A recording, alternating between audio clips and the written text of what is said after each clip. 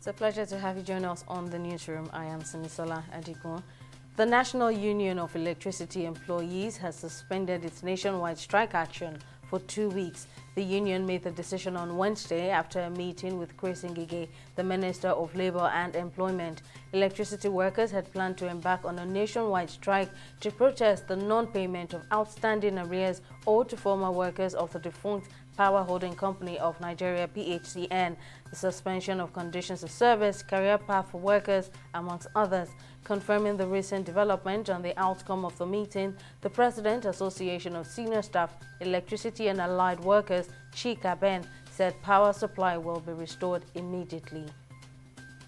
The Nigeria Governors Forum (NGF) has criticized the Minister of Justice and Attorney General of the Federation, Abubakar Malami, describing his recent claims and actions as fraudulent and self-serving over the $418 million Paris Club refund. The chairman of the group, Kayode Fayemi, told the media after a meeting on Wednesday that the forum will take every constitutional and legal means to ensure that the purported consultancies are fully litigated by the Supreme Court. The NGF chairman insisted that there is no liability by the state and only the courts can determine if the NGF states are indeed liable, adding that Malami is acting in his personal and public interest.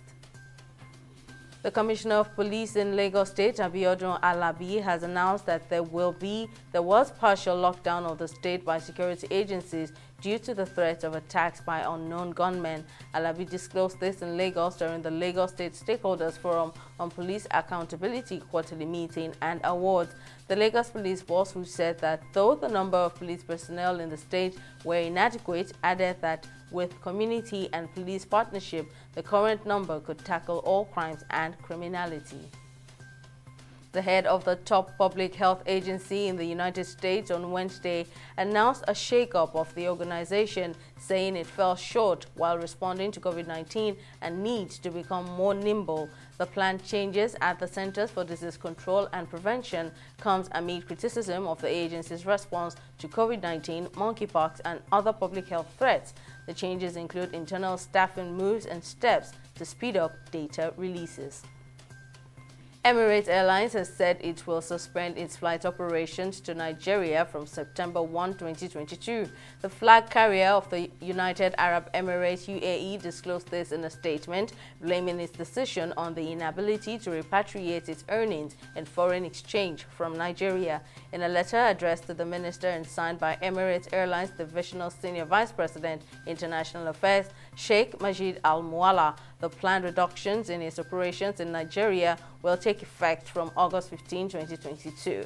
It added that flights will be reduced from 11 per week to 7 per week at the Muritala Mohammed International Airport, Lagos. The trial of a former businessman, Felicien Kabuga, suspected of being one of the masterminds behind the genocide in Rwanda, will start on September 29, a court has ruled. The 87-year-old, who was detained in France 2 years ago after escaping arrest for more than 2 decades, appeared at a court in The Hague for a pre-trial hearing. In the 1990s, Kabuga was president of the radio station Radio Television, which broadcast calls for the killing of Tutsis. He stands accused of genocide, incitement to commit genocide, and crimes against humanity. The 1994 genocide in Rwanda led to the killing of 800,000 Tutsis and thousands of moderate Hutus. In sports, Nigeria's Falconets overturned a goal deficit to thrash Canada 3-1 in their last Group C game at the FIFA Under-20 Women's World Cup early Thursday, securing the maximum points in the group stage. The win places Nigeria at the top of the group, having beaten France and South Korea by a lone goal each in their previous games. The team scored 5 goals and conceded 1 in the group stage and will play Group D runners-up, the Netherlands, in the quarterfinals on Monday.